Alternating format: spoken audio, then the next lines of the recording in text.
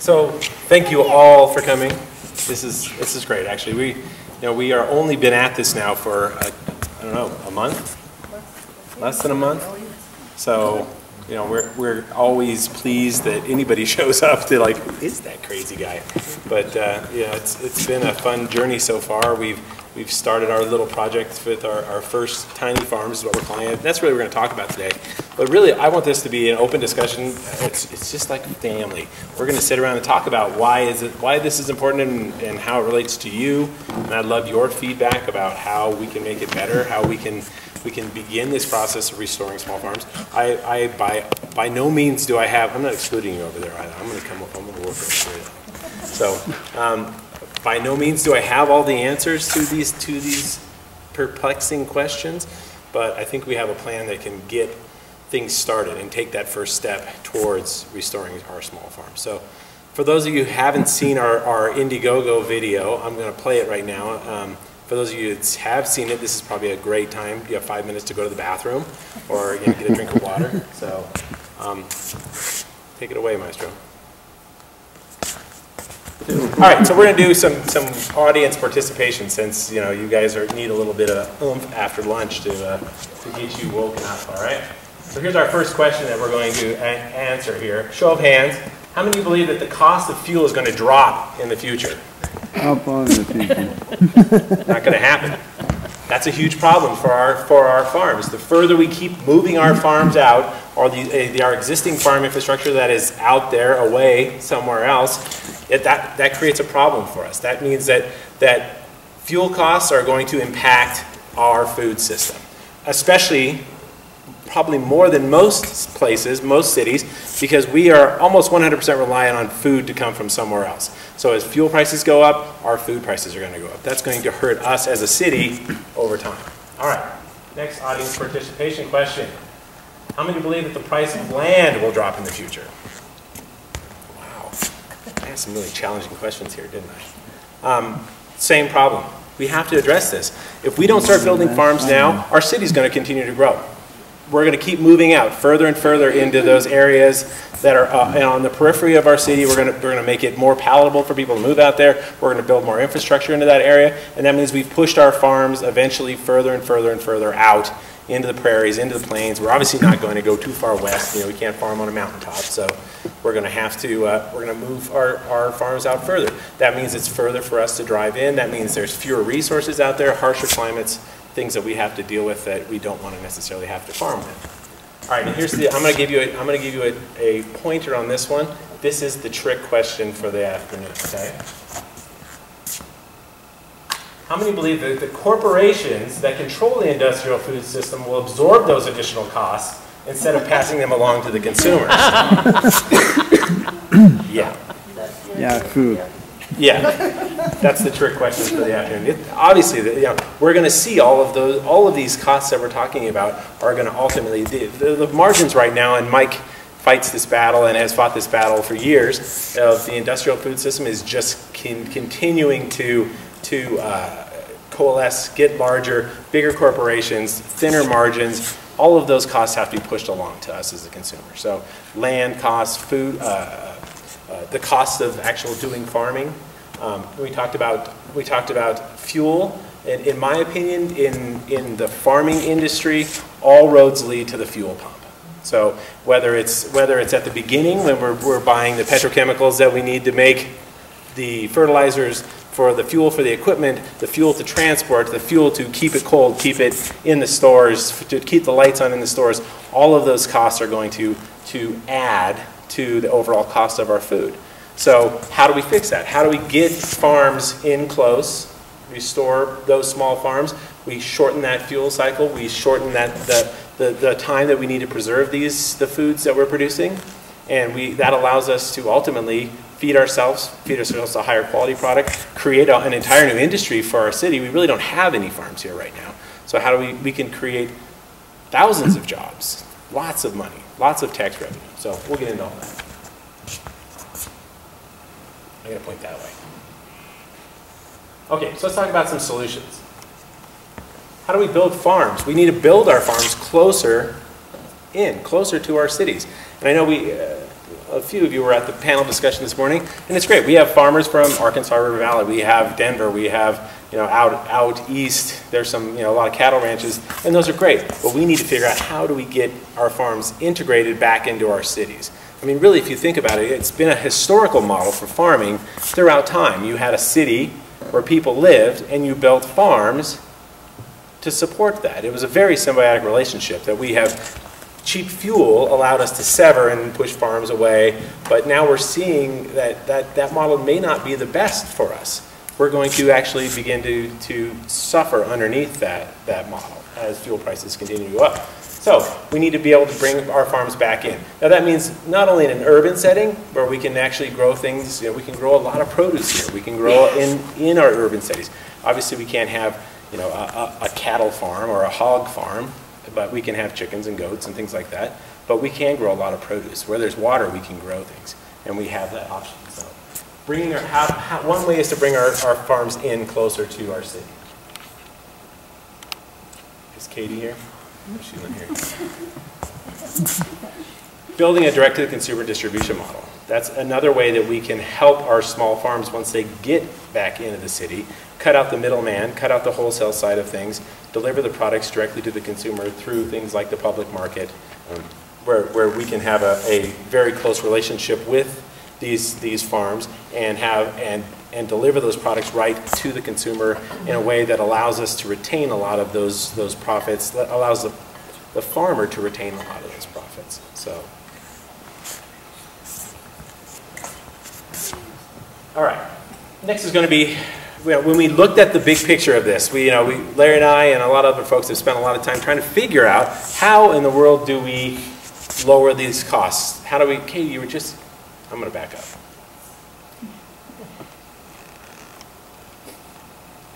You're embarrassing me. Yeah. Oh, we skipped one. That's good. See? This is an intimate audience. We can do that. We can back up. We're going to do that tonight too, right? Yeah. All right. So when we looked at the big picture of how do we do this, there was two big equations, two big parts to this formula that we had to figure out. One is the cost of land. Land is not inexpensive, especially if we're going to stay in close to the city. The other was structures.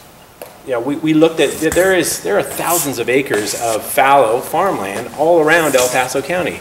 When we went out and actually looked at that land, a lot of it is in pretty sad shape. It just hasn't been used. It has the structures haven't been used. The farmhouses are in disrepair. So when we looked at that, we thought, gosh, we could spend a lot of money just taking the existing structures and bending those back into shape and trying to get them to a point where they are actually usable again. So we kind of took that out of the equation, along with land out of the equation, and then we started, obviously everybody knows about tiny homes, and it is just a great movement. I think this younger generation saw our generation, buy the track home and the middle class lifestyle, and saw how much it sucked for us. And so they're like, why? Why do that? They love this tiny home movement. They love getting back to the land, and we need to figure out how we can help them do that. So, tiny homes, portable tiny homes are everywhere now. You see them all over the place. There are tons of amazing plans and resources for us to tap into. They're also very inexpensive. I mean, you can build a tiny home like that size, the one on the right, for $10,000 to $15,000, and that's great. We can, that allows us to put somebody in a home that isn't going to break the bank for them. They're not going to be having to go out and spend a bunch of money on building the structures. Affordable tiny homes. Land is the other one we talked about earlier. So how do we? When we looked at that, we figured, how do we do that? There are, again, like I said, thousands of acres of fallow land all around the county. So, and a lot of that is owned by farmers. It still has agricultural status on it. It still has agricultural water on it. We can go to those farmers and lease that land. Is one way we can press that land back into service. They're not looking for a lot of money to make on it. We can actually, it allows us to put these tiny farms on their land and put them back into service, which is easy for everybody. The farmer wins, our young farmer wins, we all win ultimately. So, Craig, I have a question. Yes, sir. It's getting so serious. Is there a height requirement for teen farmers? Teen farmers, yes. Yes, you can't be over 12. Okay. My daughter is the prototype. Yeah, and you know what's fascinating though, if you really actually, Larry and I have spent some time looking at these tiny homes, and they are really, you know, it is not living, it's pretty nice. I mean, they have showers, they have bedrooms, they have kitchens, they have everything, all the sort of modern amenities. Well, let them know it's not that one, though. It's not that one, but that's a good example of one. I mean, they're bigger, they're much bigger. Yeah. The tiny homes we were looking at, like 3 times that size. Right. So when we took the land out of the equation, when we took the restoring the infrastructure out of the equation, that really allowed us to lower the overhead and the barriers to entry to these young farmers. So that's one part of the equation. Another one is they need help. So that's kind of where we come in, and not only us, not only Larry and I, but all of us come in, especially people who have knowledge here on this specifically. We need to figure out how to re-farm here. Really, there's sort of this strange perception that I run into a lot, which is people think there are farms over there, they're out there somewhere, and we have a local food system here, and it's thriving and doing well, is sort of one of the perceptions that we come across a lot. The other is, well, when we need farms, we'll just start a farm, and the food will just sort of show up like a magic cornucopia of food. We'll just fly by and drop it in our laps. So farming here is different than farming anywhere else. It's different from farming where in Kansas, or it's different than farming in Boulder. So we have to be able to not only get started now, but figure out how we do that here, and also doing it in new ways that work here in our climate. For example, growing for season, growing in greenhouses, you know, building structures that are designed for our climate and don't collapse under the first 3-foot snowstorm. They need help obtaining land. They need help building and attainable boarding houses. We kind of covered all this, didn't we? We need help marketing their products. So that's another way we can actually, we really need to get better at here. So one of the things we do with our farmers that do exist here is we say, okay, farmers, you're relegated to one of 2 things. You're either going to be in the wholesale model, and you're going to dump your products to, you know, whoever the highest bidder is. You're going to give back a bunch of profit, but they give back a bunch of your time. Either that, or you're going to go into the farmers market model, which means you're going to take the chance that you can go to the farmer's market, spend a day or 2 or 3 or however many days you need to spend, and you're going to hopefully sell everything that you have and hopefully make enough money to get you through that week. There are great hybrid models now that use the internet, that use things like the public market, where we can allow these farmers to have more time on the farm, push their products out through distribution, through public markets and things like that, and allow them to retain a lot of those profits and retain their time. Am I talking too fast? You getting all this? Yeah. All right. Can you say something about You may back up into Katie's slide again? Sorry? I can back up. Yes. Can you say where we are with the Colorado Springs Public Market? Tomorrow is a big announcement. Okay. We hope. Dave's not here. I don't see him. But yeah, I think it's still in. What would you say, Katie? Information. Information. That's like information. So, For sure, brand new, unfilled. I'm just technical. Dave already did that this morning. Come back tomorrow and there'll be a big announcement. And then lastly, we as a city, and there are more of us showing up all the time, need to begin to think differently about our food and reestablish that small farm mentality and support these small farmers, support local farms here, and sacrifice to the degree that, you know, we are willing to go to those farmers markets, go buy those products, support those local farmers. And I think more and more people are doing that just because they want to. Yes? Craig, is there an issue with zoning at all? I drive across the city and I see different plots of land that are bigger than a, you know, Yes. standard plot for a home to be set on. I grew up on a farm, so my brain automatically goes, wow, that'd be an amazing place. Yep. But they're throughout the city, and you talked about instead of us pushing it farther out east, which definitely has happened, how do we incorporate that into a city if the zone has already been placed as what it should be, can that ever be changed or altered? Sure, absolutely. You know, it's interesting when you look at really pretty much all of the zoning regulations and water regulations that have been passed in the last 50 years were designed for one thing. They were designed to push the farms further out. So they made it less advantageous for the farmers to be there, made it more difficult, push those farmers out so that we could open up land here in our city that we could build homes on. And we made that choice. I don't like to point out that there's any kind of one particular, you know, it's the boogeyman or it's the developers or it's the city council, or we as a city made that choice to grow out into our farmlands. So we as a city can also make the same choice and say, okay, now it's time to, we've gone to the extreme, we need to pull back some and begin to change zoning laws. Zoning laws are, the zoning department falls under the city council and also the El Paso County Board of Commissioners, and we can go to them a petition and say, listen, we want to open up more farmland. We want to open up more agricultural availability for our small farms. So we got here, we can get back from here. And would you happen to know if when we ever get back to having really bad water restrictions, how does that impact a farmer? Because technically that's their livelihood. It is. And you see car washes and people are able to keep their car wash going, but yet we're on water restrictions. Yes. You know, we can, you know, shift things around and maybe have money go towards city farmers versus car washes. Right. Is that something? I think that's sort of a two-pronged question or answer here. One is we need to think differently about how we farm. You know, the days of, you know, hundreds of acres, open ditch irrigation, flood type irrigating, doesn't make sense. It doesn't make sense for our water restrictions. I mean, you heard Dan Hobbs talking, if you were here earlier today, talking about the fact that water is a huge issue. You know, ditches are drying up. You know, we work with Venatucci Farm. They have a huge issue every year. When Nick Venatucci sold those water rights, he had ditch rights, and he thought, dang, I got water forever and ever. He forgot he didn't realize that there's also a giant city being built upstream from him. So one of the things we can do is think differently about that. And that's where I say we have got to change our mentality of thinking big ag to a lot smaller, growing in greenhouses, growing in controlled environments, using drip irrigation so that we are not dumping tons of water out in the atmosphere. We're retaining that, we're using that water, and we're really being good stewards of that water.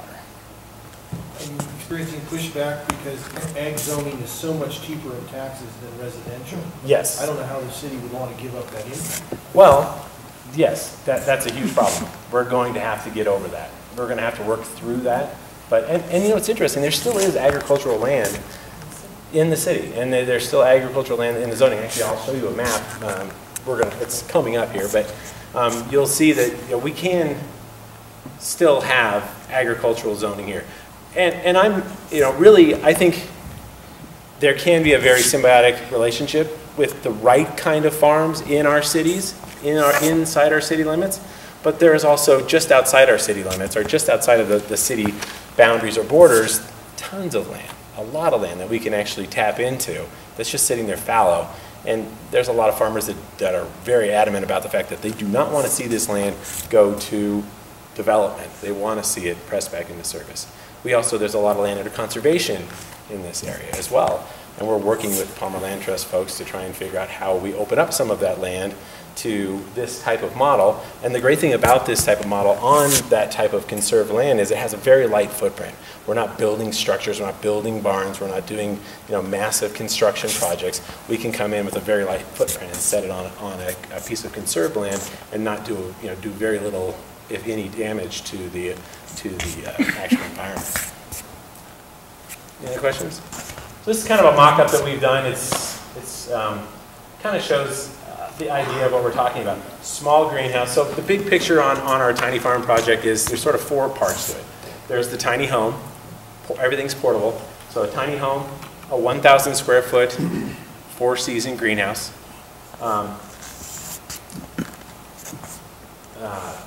Portable outbuildings that are built out of shipping containers. And we want to use those. There's thousands and thousands, tens of thousands of shipping containers just sitting all over Denver that are they'll just damn near give them to you because it's just cheaper to, it's cheaper to get rid of them or cut them up than it is to send them back to where they came from.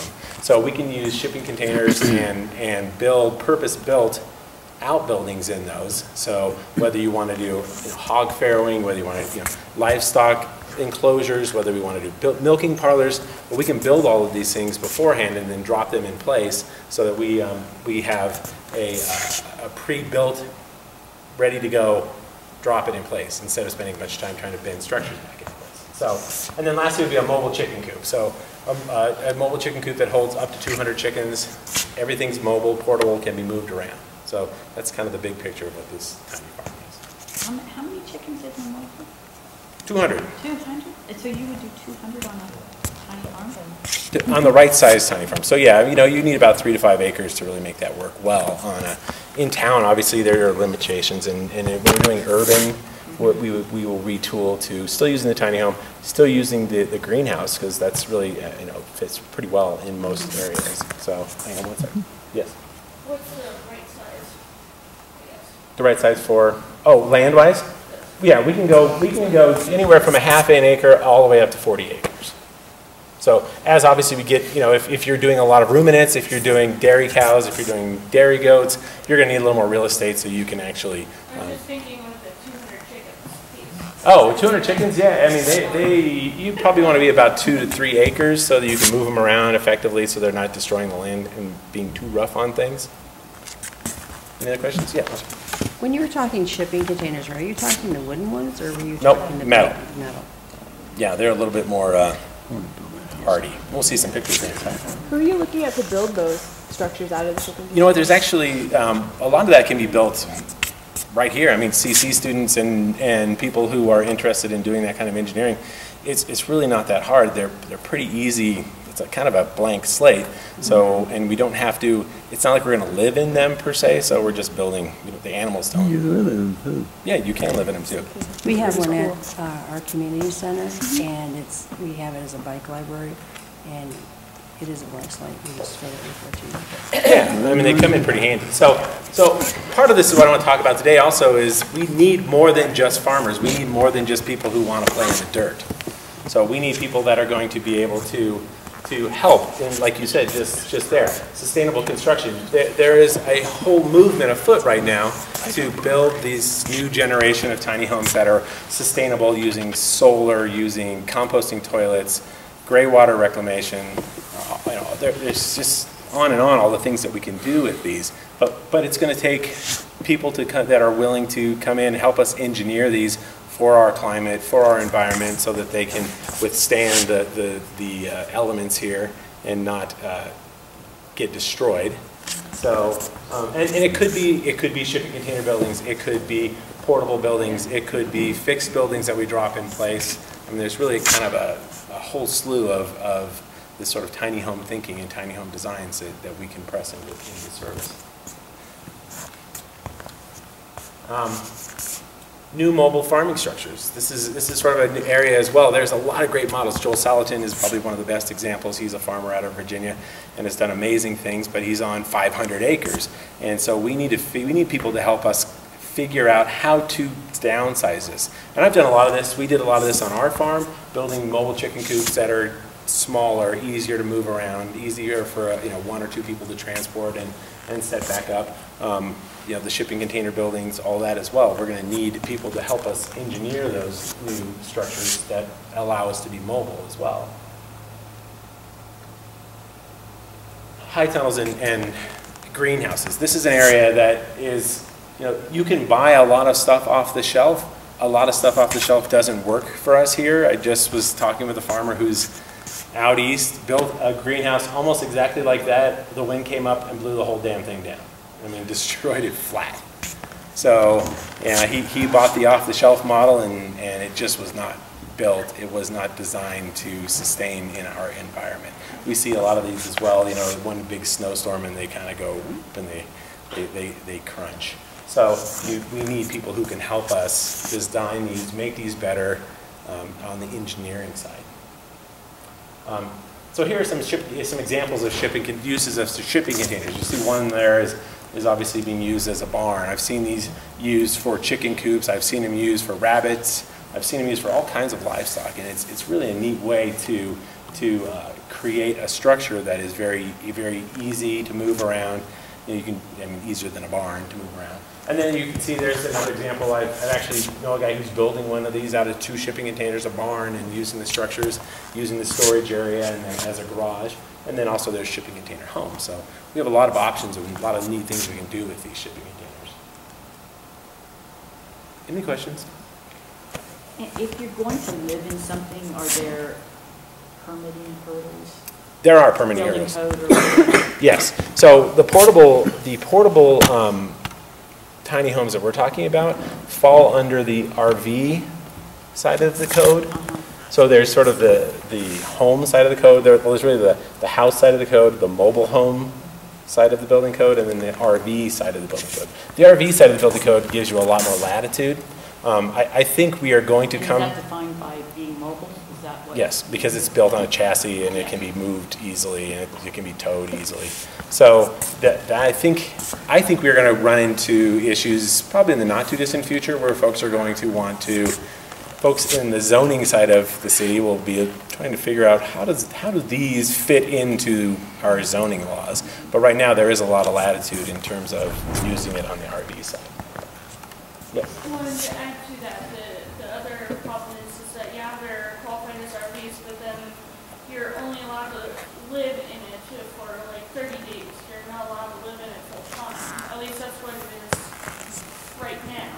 It depends on where you're at. In the city or the county, yeah, there are different restrictions. And the nice thing is we can set them up, like for example, we were working with Darren Zaruba from Eco Cabins. He can actually take the exact same model and set it up for either a home, a mobile home, or an RV. And really it's just about how you choose, and there's some overall code restrictions in terms of fire and egress and all that, but most of them apply across the board. So if we're in an urban area that does have those requirements where you can't live in an RV, you can simply attach it and call it a home as well. So it's sort of that difference between a mobile home and an RV gets pretty blurry pretty quick. So, any other questions? All right. Water rights. Water is and everybody knows. I like to call it. Yeah, that's my favorite water rights picture. It's sort of the dark arts of law here, for all you Harry Potter fans. It is special magic you have to know in order to understand water law. So we're going to run into that, and we need people who can help us, who are willing to dive into and find areas where we can work and we can navigate inside those water restrictions. Obviously, if we're in the city water gives us the ability to have a lot more latitude. If we're out in the county or areas where there are well water, we have to work within the confines of water restrictions and laws. Again, though, there is lots of ag land out there. I have been on it, I've stood on it, I have pulled the well permits for every one of those farms that I've looked at, and they have water rights. They're sitting on them. They don't want to sell them. They don't want to give them up. They want to see them run with the land, but they want to see the land pressed back into use. So water is going to be a ongoing fight that we're going to have to get good at so that we can restore these farms, because there are formidable foes that will fight against us on this topic. One starts with an N. One starts with an N. Yes. Small farm advocates. This is another area where we really need people, especially young folks, who are willing to jump in and fight both at the legislative level, at the state, our county, and our local level. Jill Gabler is obviously probably my favorite champion for fighting a lot of these regulations. The goats, I know she loves being called the goat lady. But really? she in answer to the question that you asked earlier, somebody stepped up and said, "Why can't we do this? Why shouldn't we be able to have goats in town? I mean, what's the difference? I'll take a barking goat over a barking dog any day." So I think we have the ability. We just have to have the desire. But we are going to need people who are going to be to advocate for these small farms and fight for us at the governmental level to help us restore our local farms. So here's a zoning map. just to give you, if you want to make your head spin around, the, let's see, it's the dark brown one. The dark brown areas, which you see mostly around the outside, are mostly all zoned for ag. But as you can see, those still, there is some zoning still in town that maintains those agricultural statuses. So that's a lot of land. We can do a lot on that. We don't need to have the whole city zoned for ag, but there are areas where we can change the zoning and should change the zoning, or take advantage of zoning that's already hasn't changed. So looking at that, so in addition to the dark brown, what color would you look at to say is the next highest potential? Well, a lot of that is the open spaces, a lot of the recreational areas, the green areas, the areas, kind of that lighter green. Those are areas that are owned by the city and county that we can use. I know Harry goes a Colorado College student here. We went to visit his greenhouse that he's building yesterday, and CC has opened up a park, right? Across the street there for you? Or is that's just where we're building it. We're going to move one to behind the inn, one to the CC farm, and then one to the eggplant manor, which is where we live. So, yeah, there are lands that are owned both privately and publicly, and zoning can be changed. You can actually go to the county, to the zoning board, and it's a $2,500 application you submit to the county, and they will, you have to ask your neighbor's permission and get their blessing, but you can absolutely. I'm working with a farm out in Black Forest. They changed their zoning. They actually did it through a variance and ran the gauntlet through the county commission and got the variance to switch the land from rural residential 5 to ag 35, which was huge that they were able to do that. It's still, now their neighbors are all upset at them and are suing them because everybody wants local food as long as it's not in their backyard. So, land acquisition. This is another area that we have to figure out as well. Palmer Land Trust has been very great, very helpful with us. They're helping, they want to get engaged in the process. They want to figure out how to press some of this existing conserved land, because some of them have the ability to farm on them or have the ability to do things other than just straight conservation. And then also here in town and out of town, changing those zoning rights, changing that back to agricultural. All right, like I said earlier, this is a project for all of us. It's just for the people who want to play in the dirt. So, I think. Now I'm going to plug my Indiegogo campaign. For those of you who don't know about it, you saw the video. We were trying to raise the money. We need $30,000 to build the first prototype. And once we have that done, we already have land identified that we can put it on. And I think once we do that, we'll be able to show people really what we're able to do. We have farmers already identified. We have the land identified. We simply need to build the first one, and that's where we're hoping to get the word out and get this thing up and running, so we can show what we're doing here. So, I forgot the agreement. 1% of the population donated $10. 5,000 people donated $10. We could build our first prototype. So, you want to add to any of this? Just that I think you're further along than you think. I know, I'm moving. I'm rocking and rolling. Just to put some concrete stuff into this here, we have 2 plots of land, that Craig is looking at. I'm kind of his son.